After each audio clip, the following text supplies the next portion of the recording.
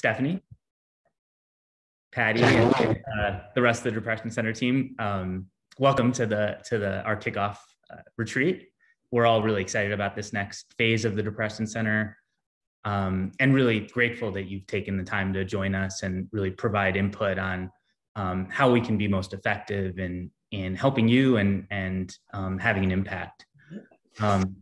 We'll spend some time at the top of the meeting here going over where we are, our motivations and high-level plans, but really want to spend a lot of time in the second half of the meeting getting input from you, getting through questions and answers, and then in our breakout sessions.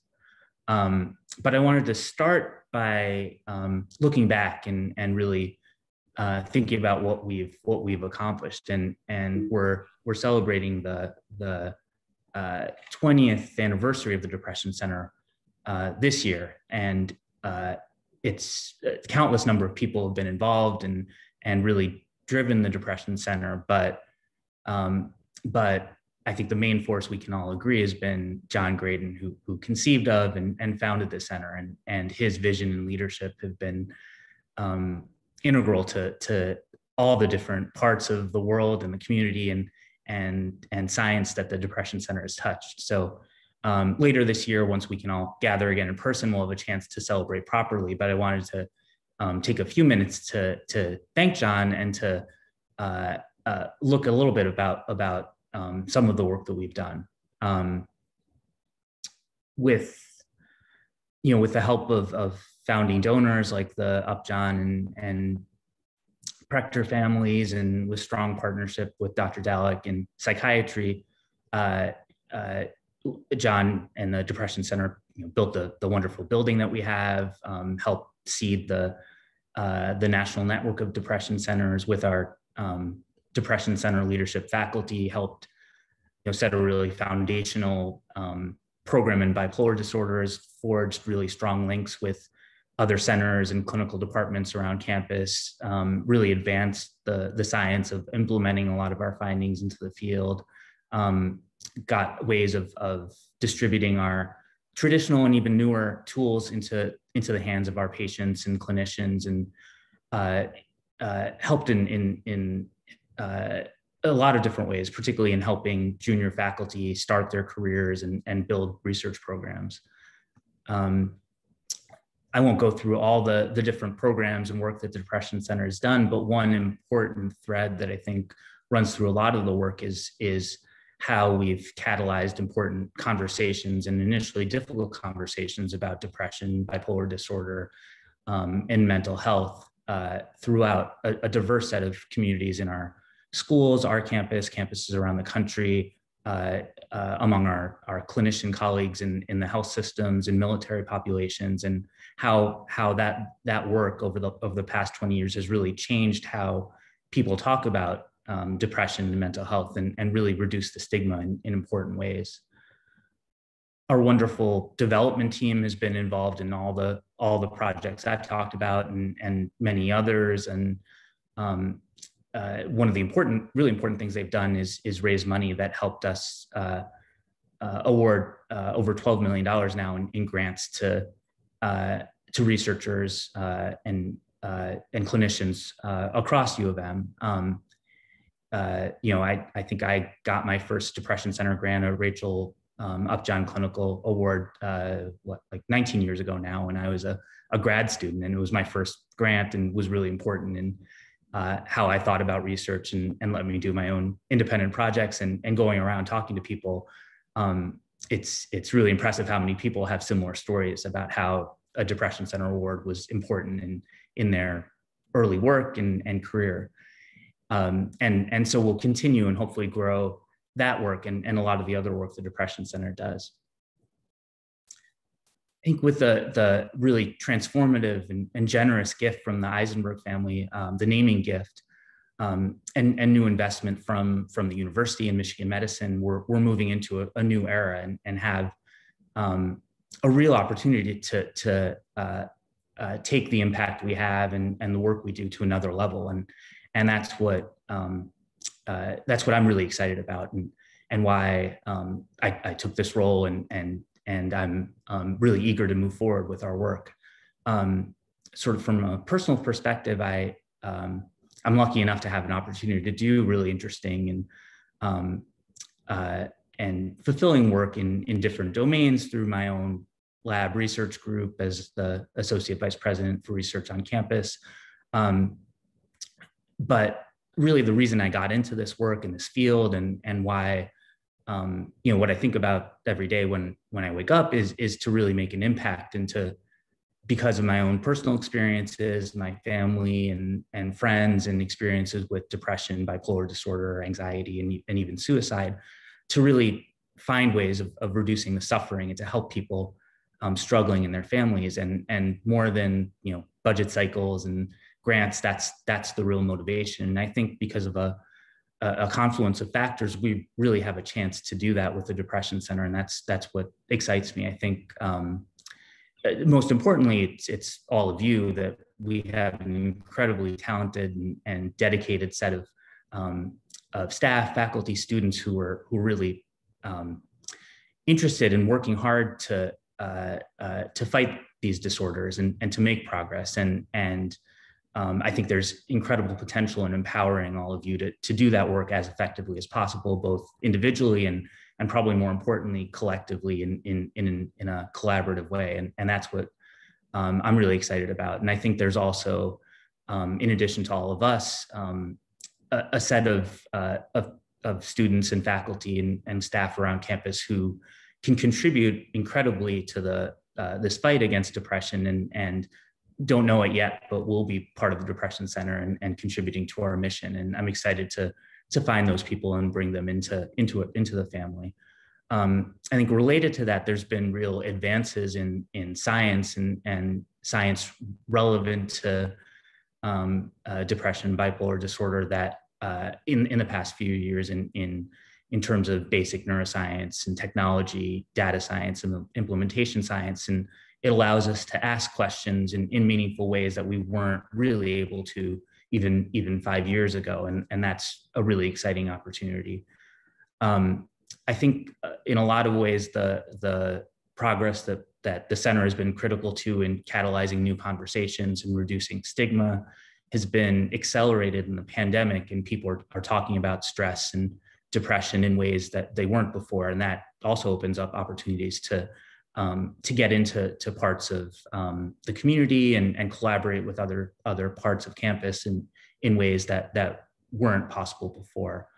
And then sort of circling back to the commitment from the Eisenberg family and other donors and from the university, both in terms of resources and also in supporting the Depression Center, sort of moving into the next phase of maturation and becoming an independent unit that's better positioned to collaborate broadly across campus, and in terms of providing new space and the ability to bring in new faculty, and we'll talk about that later. But all those, I think, speak to an important commitment from an institutional level and adds to the opportunity we have. So I'm really excited to move forward with that and that work. I know Patty shares my vision for the work we can do and the impact we want to have. For those of you who don't know her well, you're in for a treat and you'll love her. She's a professor of psychology and has done really remarkable work in her own research program and a number of other domains, particularly in really establishing the clinical science program in psychology and really quickly making it into a national leader, and in her work through mood lifters and president of societies nationally. She has a really great way of thinking about problems and had a knack for quickly operationally solving problems and making progress. So I was really grateful that she agreed to help me lead the Depression Center, and I'll pass it over to her to share a few words. Thank you, Srijan, for that kind introduction. Before I get started, I want to just also take a moment to first personally thank John Graydon. John's support for me and Mood Lifters has been helpful in numerous ways, but absolutely critical in two ways. First, as you all know, I'm not going to tell you anything you don't know, John is a visionary. And his big picture, sort of comprehensive view of the state of depression and bipolar research and treatment directly led to my coming up with the idea for mood lifters. As a neuroscientist by training, I didn't have sort of the big picture view that he had. And it's really been just an amazing, eye-opening experience working with him. He has taught me so much. He also made it possible to bring to fruition with financial support of the center that was granted to the program via many donors, including the Eisenbergs. The other critical time point that John supported me was while I was leading the transition of our clinical psychology program to a clinical science program, where we have rose very quickly in ranking, research productivity, clinical training excellence, and grant funding. So thank you, John. I hope you're on here. Srijan mentioned that he's hoping that I bring out my sort of out of the box or more big picture thinking that led to the creation of Mood Lifters and my leadership skills that helped with the successful transition of the clinical science area to the current, to the Depression Center 2.0, the Eisenberg Family Depression Center. And I'm very, very grateful that he asked me. Why? Because we still have lots, we, you, all of you, and me still have lots of work to do. I was painfully reminded of this just last month when I learned why I hadn't seen my neighbor who lives 6 doors down in a while. AJ was a regular person. He loved music. He had a big clumsy dog named Walter. He loved his friends and his family. He was proud of his ability to lay flooring despite chronic knee pain. Last month, AJ dropped Walter off, his big clumsy dog, at a friend's house. He proceeded to his girlfriend's house, who had 2 little kids at home at the time, and shot himself on her front lawn.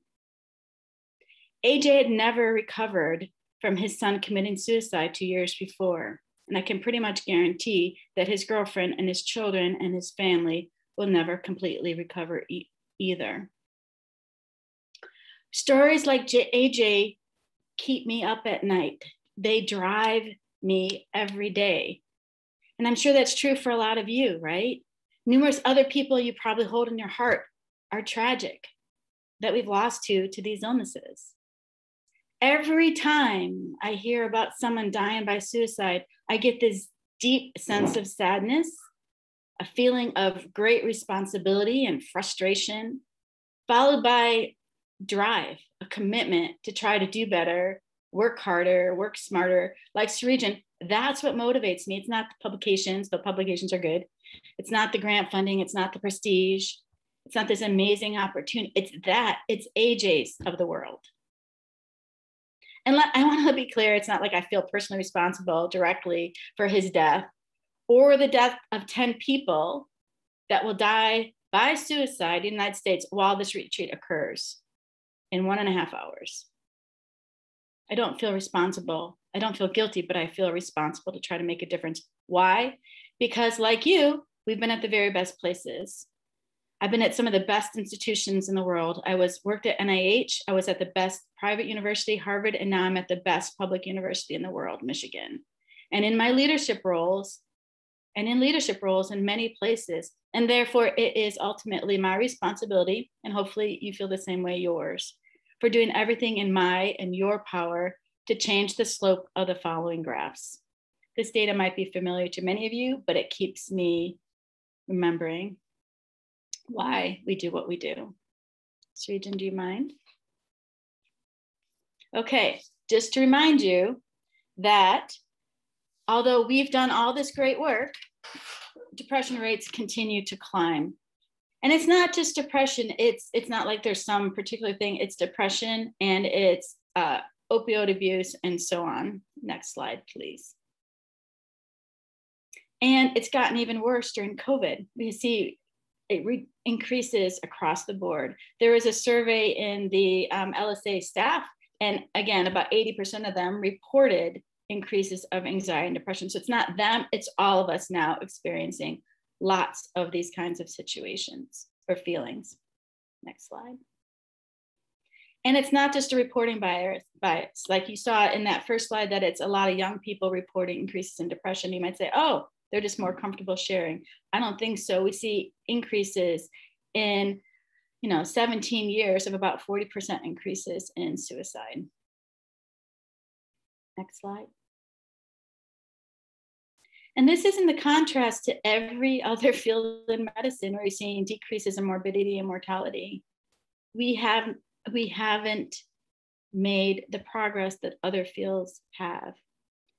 So that's the bad news.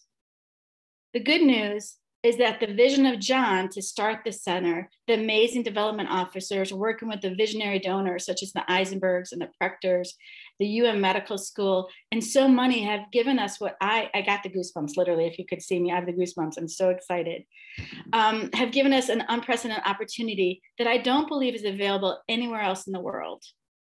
And that is reflected in John's vision to make this comprehensive vision. And now it's going to be reflected in Srijan's vision for the Eisenberg Family Depression Center to catalyze collaborative research, as John has suggested, but to do it even bigger or bolder and smarter and more efficiently. Why? Because we have to, because of AJ and everyone else we care about, to make the big discoveries, to take the risks, to look for those high impact, hard to find, game-changing results.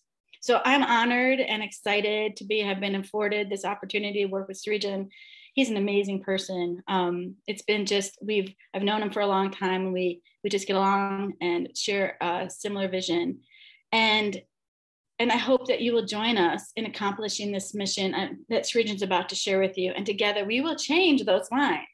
That's my hope, is that we change the slope, the trajectories of those slopes. Thanks again, Srijan, for inviting me to join you. And I look forward to hearing your vision.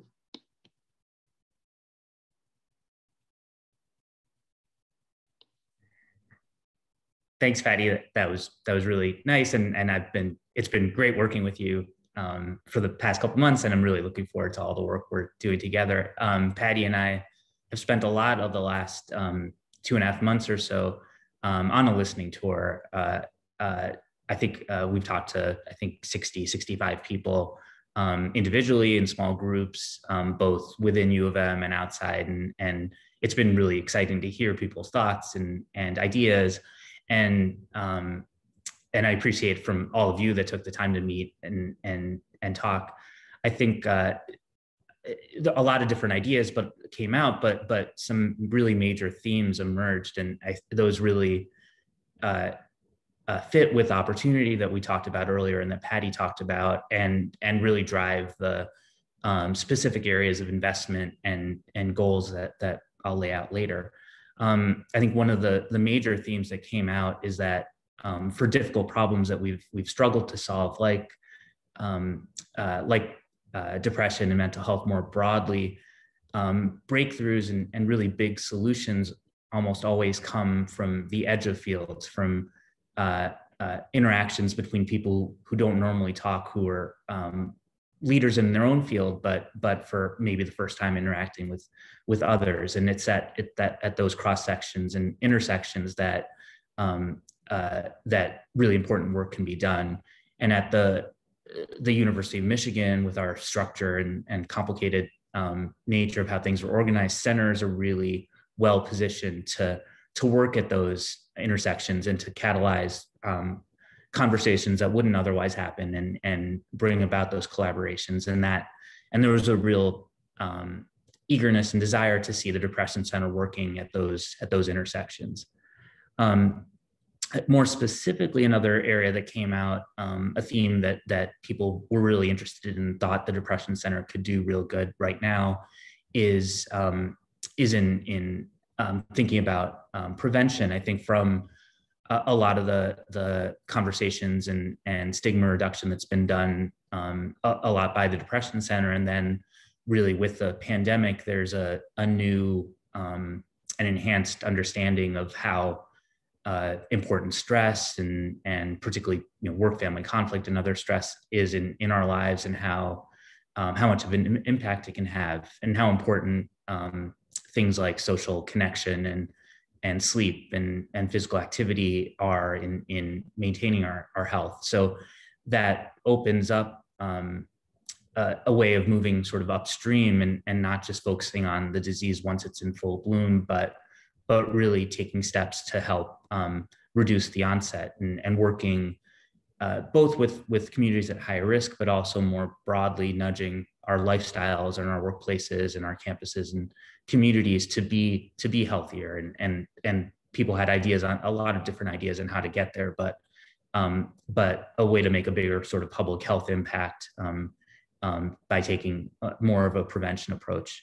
There was also sort of a corollary to that with the increased awareness and interest in mental health. There was a real interest in incorporating that into a lot of other research that's going on that might not be primarily mental health, but we can add on measures on how mental health affects a whole array of things in terms of other diseases and topics people are studying around campus, and an interest in doing that through technology. So that'll also drive some of the work in areas that we'll focus on initially. In addition to the listening tour, we also put out a survey, and we're grateful for the 60 people who completed the survey. And we asked a few different questions, and particularly the open-ended questions. People wrote really beautifully about their ideas about what's worked in the Depression Center before, and how to be most effective going forward, and other centers that have been that could be models for us. This is just one question that people answered on what would be most valuable among 15 choices, and then people wrote in other choices. These were the top half that emerged, and you could see again a lot of synergy with what we heard in the listening tour and our initial ideas about supporting projects, and particularly interdisciplinary projects, finding ways of catalyzing them. And all 8 of these will be areas that we'll focus on and support in the Depression Center, and really fit with our thinking. As part of the survey, we offered Zigerman's gift certificates, and the 2 winners are Alyssa and Bethany so thank you for everyone, and particularly the 2 of you for filling out the surveys. Hopefully your gift cards are on their way, and hopefully you can send us pictures of you enjoying the delicious treats, and we'll throw them on the website. But thank you for everyone for filling out the survey. So with all that input from the listening tour, the survey has helped us shape our broader mission in sort of 2 parts to catalyze at that intersection, the interdisciplinary work and collaborations that really have potential to produce high impact. And then just as importantly, translate that, and this is consistent with a lot of work going on with the internal depression programs, is to translate that into improving the lives of people suffering and their families and the communities. And hopefully with all that work, we can get to the state that Patty laid out, and that where we've really made a meaningful impact in lowering the burden of depression, bipolar disorder, and help reduce the suffering and help people's lives, and keeping that sort of vision and goal in mind, and really supporting initiatives and projects that have the potential to do that, to help us get there. We have several really highly productive and highly functioning programs within the Depression Center that are doing great work, and hopefully we can, by pulling in new collaborations and investing in different ways, help accelerate their work towards that vision. We'll be also starting new programs, and particularly investing in ways that can help us catalyze research in the broader community, and bring teams together. And these are the sort of initial cores and ways that we hope to do that work. The first and probably broadest is project development. So we're hoping to, both through sort of traditional seminars and maybe some newer ways of bringing people together through lightning talks and speed networking, and then more informal collaborations, ways of people to have conversations and interact, to bring people from across campus together. And this also plays into the new space that we'll have at NCRC, and we're really thinking about designing that space to be to get away from sort of the traditional cubicles and offices, to be a place where people naturally interact and come together and hopefully want to come to, and really through those events and ideas, have people talk to other researchers and clinicians around campus that they wouldn't normally talk to, and hopefully come up with new ideas.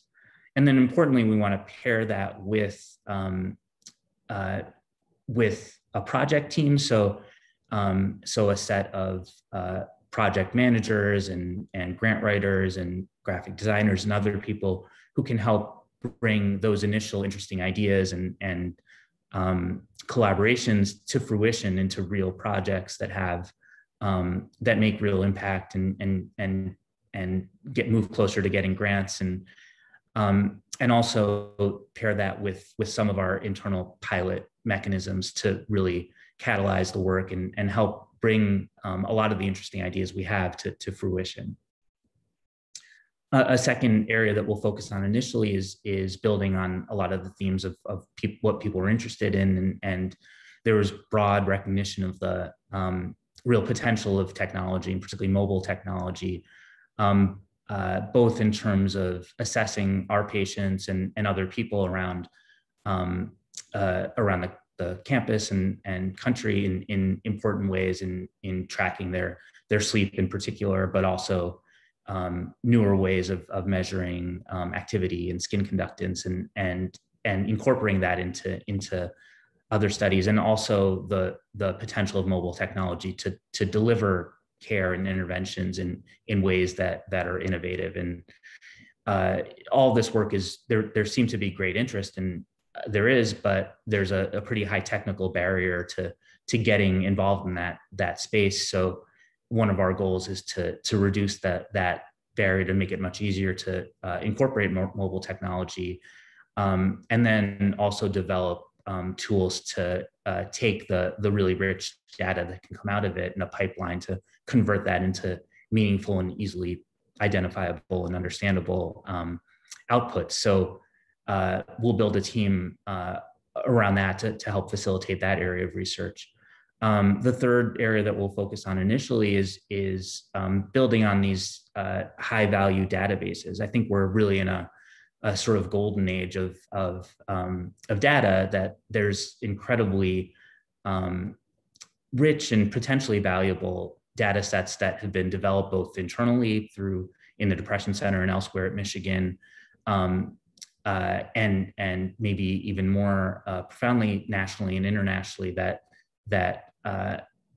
we could potentially tap into, and there's really smart faculty and staff and students who have important questions and hypotheses that could potentially be answered by these data sets, but there's a barrier there that we need to get over and bridge. I think there's access to data sets and technical barriers to how to understand and actually work with the data sets. And I think one of the goals of this core is to help bridge that divide and help people come in with interesting ideas and hypotheses and identify the data sets that are most valuable to them, and with curators and analysts help answer those questions. And I think there's real potential of making high impact advances with relatively little work, and maybe even more broadly changing the mindset of some of our researchers, and particularly junior researchers, and how they first approach problems, and thinking about where the data might already be available rather than collecting new data. So all these are our initial areas of focus, but we want to be nimble with these and really invest in what works, and have strong metrics about how things are working, and be iterative in our process of evaluation. Hopefully, as new exciting areas emerge, we'll add on or trade out different core areas. In addition to this, we're planning over the next 5 years or so to recruit faculty with a focus on depression, bipolar disorder into the university, between 4 and 5 faculty, we'll partner with psychiatry and hopefully other departments and schools around campus to identify and bring in the most talented people working in these areas, but also just broadly in the areas of depression, bipolar, and hopefully that'll help again take our work and take this to a new level. So that's sort of a high level overview of the directions we're going. There's a lot of details and details to work out and details I haven't mentioned underlying this, but hopefully that gives you an idea of where we're going and sort of the broader direction, all towards the goal of really having an impact in ways that we have an opportunity to. So I'll stop with the formal presentation there. I'd love to take any questions you have. Please put the questions you have in the chat, and me and Patty will go through those. And then I want to spend sort of the bulk of the rest of the time in our breakout sessions and give people a chance to, within sort of that broader framework that we laid out, how we can be most effective and what we should be celebrating in 5 years if we do this right, and what resources and plans we should put in place to get there. So maybe we'll take questions for a few minutes and then move to our breakout rooms. So thanks.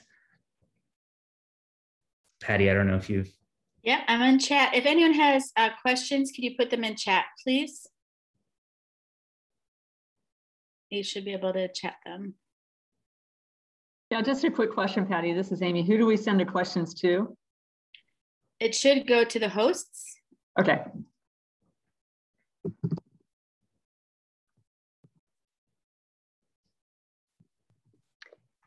So Srijan, I got a question here.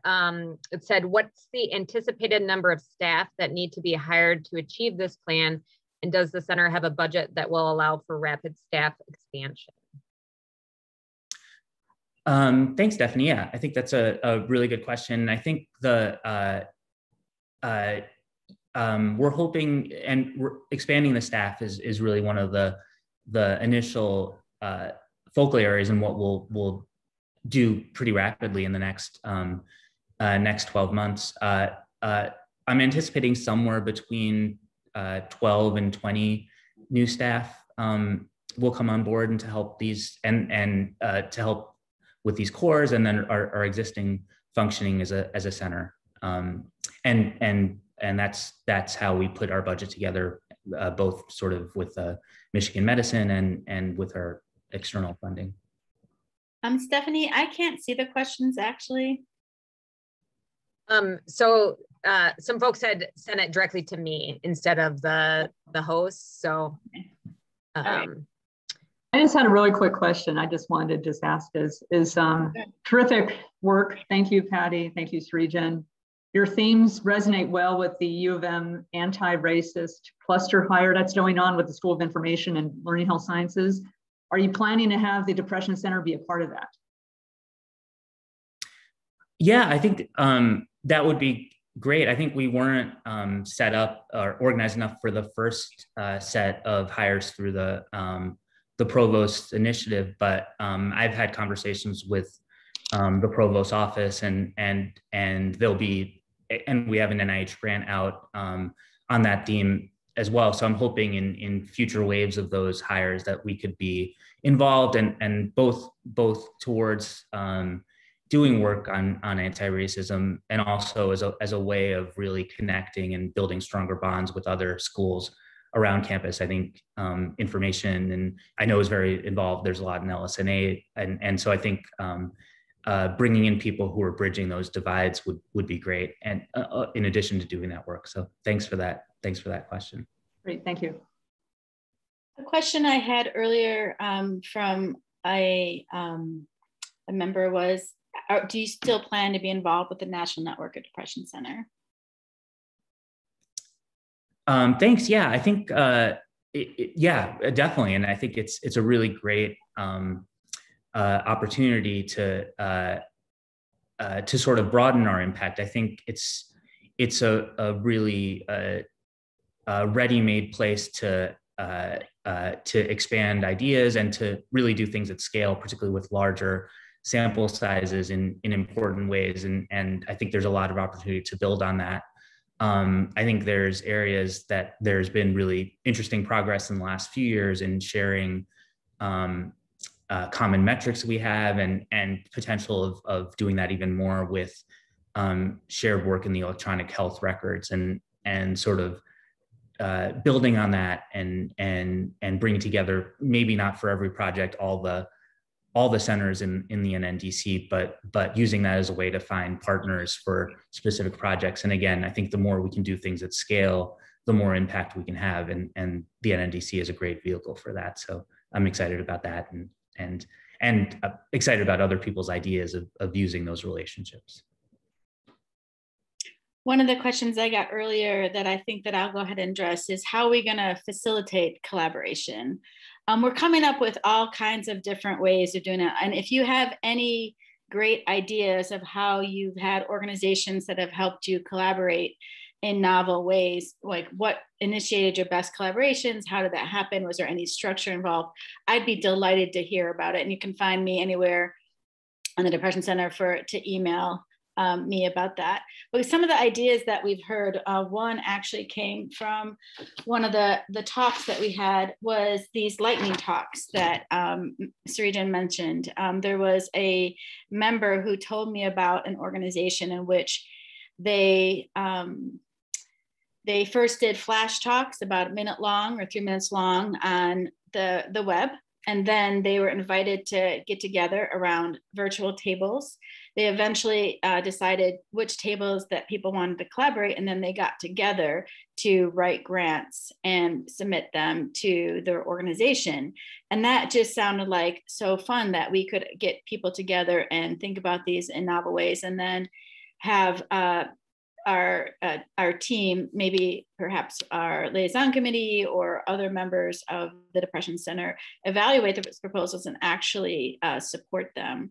Other examples we've heard that I think are really interesting, exciting, is the Alzheimer's group. They get together for a week or two and actually have, instead of a traditional conference, a work meeting in which they build projects around existing databases and things like that. So we're going to come up with all kinds of interesting, hopefully fun ways. One of them, we started talking about sort of like Shark Tank version of collaboration. I'm not sure we'll go that far, but it's fun to think about and think outside the box about how to get people to come up with novel ideas.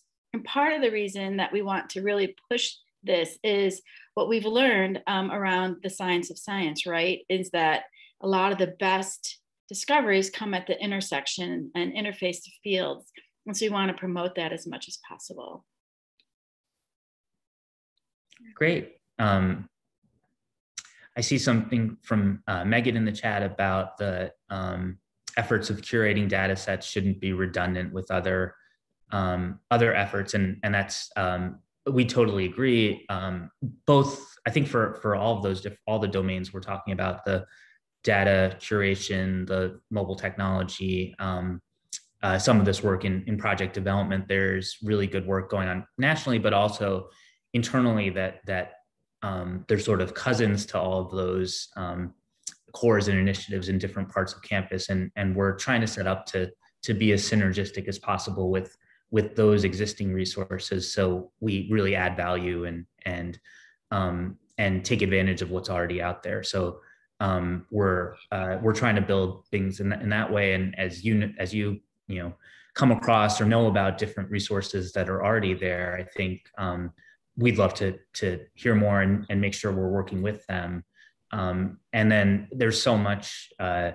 It's such a big place here at Michigan. There's so much going on that I think a real function that we can have is to be a repository for all the resources that are out there and connect members to the right resources, even if it's not something we're directly providing. So thank you for that question, and hopefully you can be involved in helping to identify important resources for members.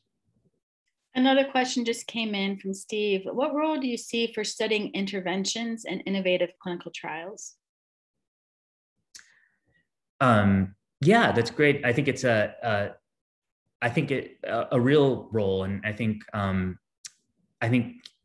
that covers a lot of different areas, and I think we are critically important for depression. So I think it depends on the specific areas. I think as long as it's related to that broad goal of making an impact, and the types of interventions and work that we're really well positioned to move the field forward and lead at Michigan.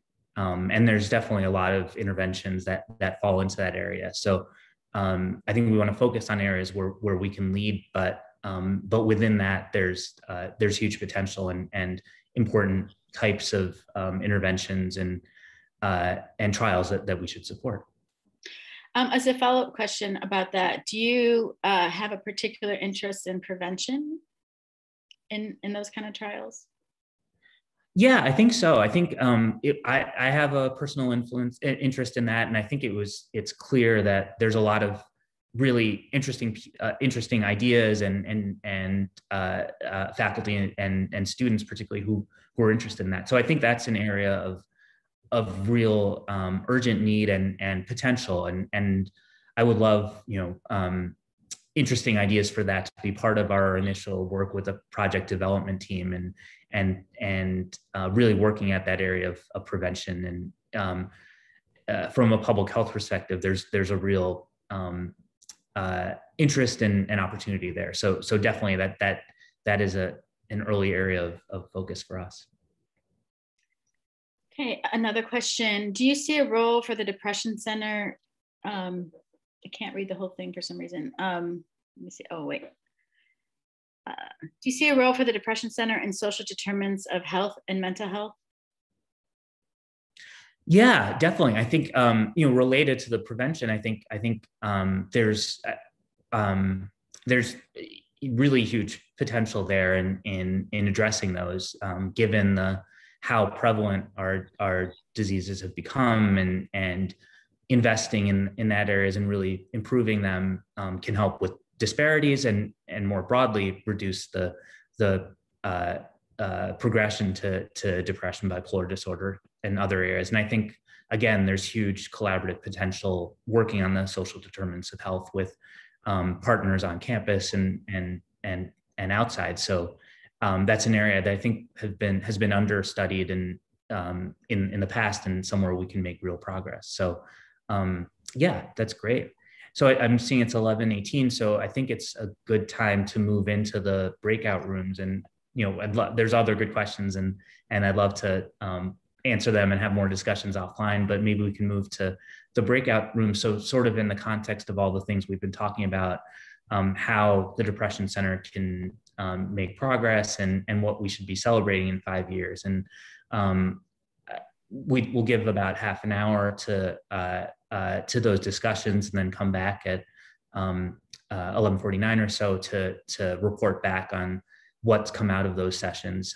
We have moderators in each of those rooms and a nice setup to share ideas. So maybe I'll pass it over to you, Stephanie, to take us to the breakouts. Sure. So everybody is going to go to a breakout room. Please do not leave. We want to hear your ideas. There will be a moderator in each room, so it might just take me 1 minute for us to get your moderator, but we'll see you in just a minute. There's me and hi, Cheryl. We could argue about who had the best breakout. I'm just kidding, of course. Yeah. I wasn't kidding, but we'll see. While waiting for everybody else, I just want to comment that I thought the array of comments in the one breakout room that I was in are terrific. And when they're all put together, man, is it going to be a next effort to sort out priorities. What breakout room were you in, John? Hi, Mike. I was in the one with, I don't know that they had names, with Stephanie Salazar moderating it, and it was mostly just to talk about what we're celebrating, and it had a whole bunch of great suggestions, including money and AI and collaborations, and a feeling that there should be sessions like this that are scheduled regularly. I was in room 4 and 5, Taylor and Will on different channels. So I don't know. I think they were all good. So Stephanie, are we all back from the breakouts now, or?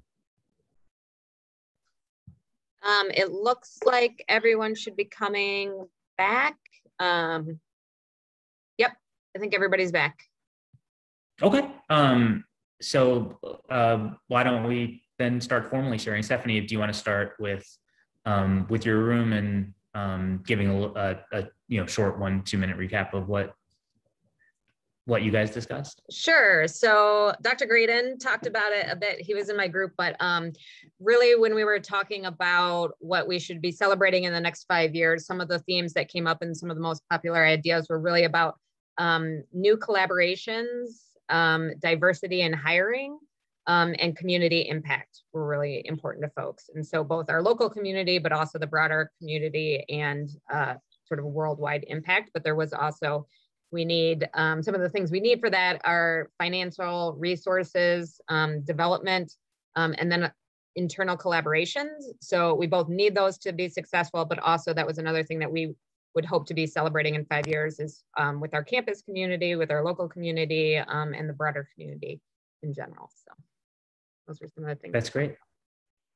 John seemed to think that money is particularly important there, so.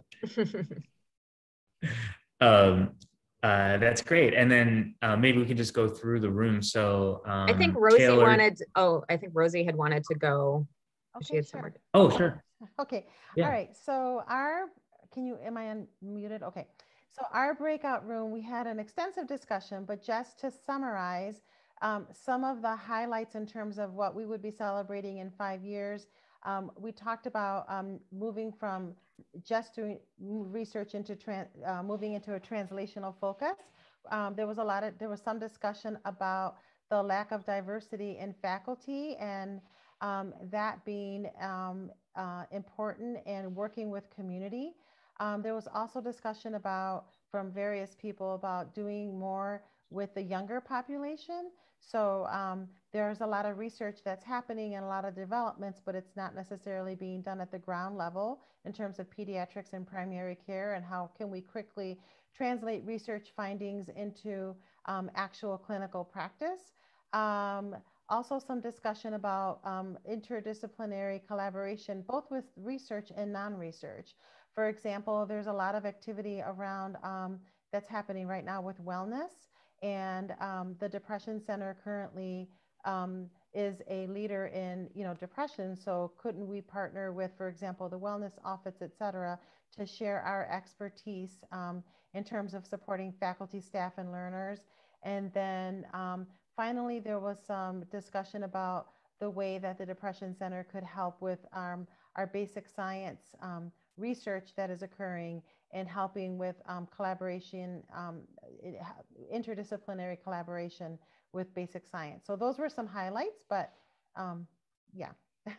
Oh, and then in terms of how can we do this, some of the things that we talked about are possibly having some more work groups, for example, for early career faculty who are interested in different topics. That was one of the ideas discussed, and adopting a learning health systems model. So I'll stop there. What was that last one, Rosie? Say that again. Oh yeah, adopting a learning health systems model.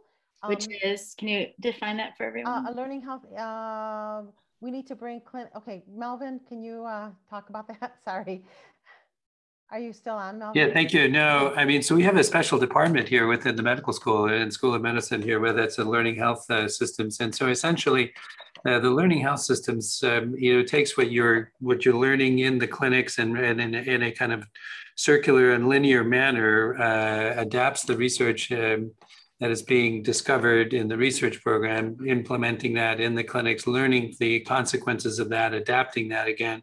So it's a dynamic interaction with the clinical care system and the researchers and the community. So it involves the community, involves the researchers, it involves the clinicians, and it moves the needle forward, finding out what works. I mean, what is working in the in our system as it is now, and who is doing it good? How can we discover who's doing the best work amplify what they're doing, change the policies. And so it involves the whole health system as a whole.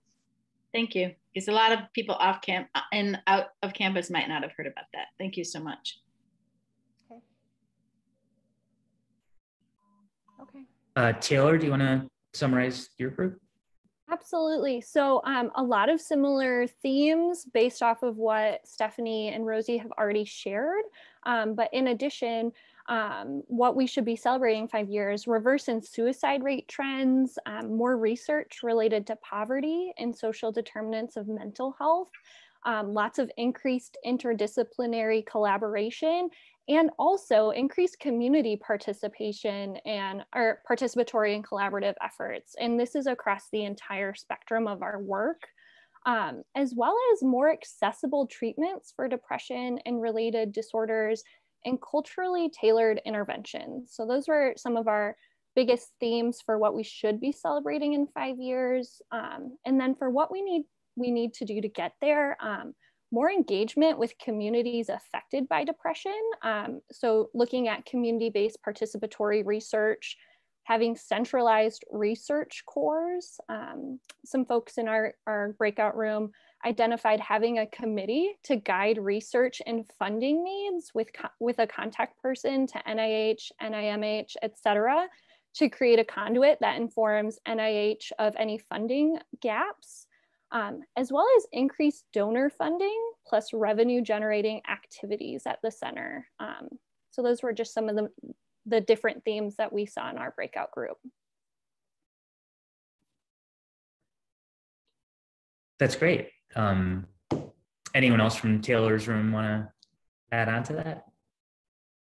I just added in the thought that whatever we can do to enhance the discipline of standard of care and diagnosis and treatment for mood disorders, sort of a larger theme.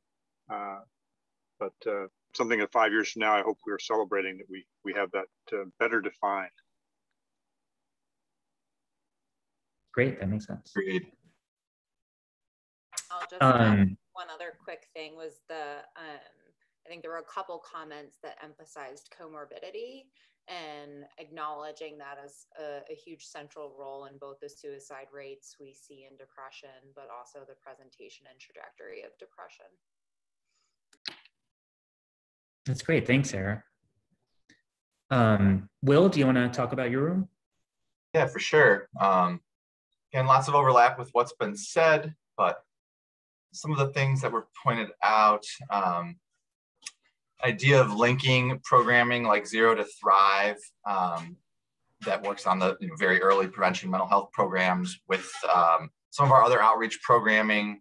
Talked about that our outreach team usually is mostly 5th grade and up, but having contiguous programming all the way through and more interaction there, having diverse revenue streams to support the different types of research that we want to do.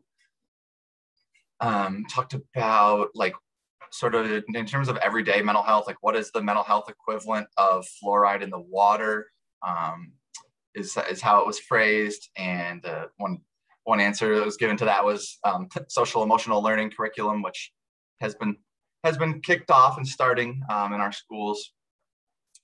Let's see, growth of prevention programs, growth of outreach programs, having a more diverse faculty. And then this is a really interesting one.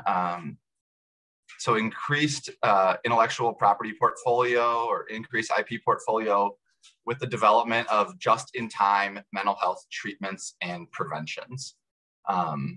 So I guess the person who said that can elaborate if they want, but she went into some pretty interesting ideas, as we continue to develop treatments and have content and things that can help people, having a portfolio of them that's available, that's easily accessible quickly.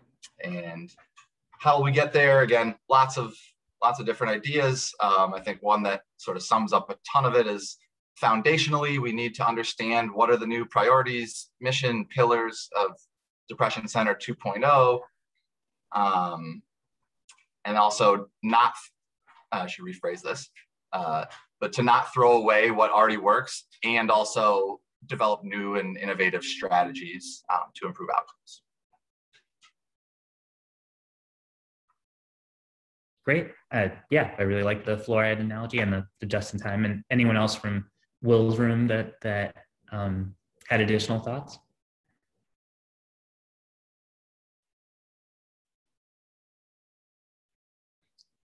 Great.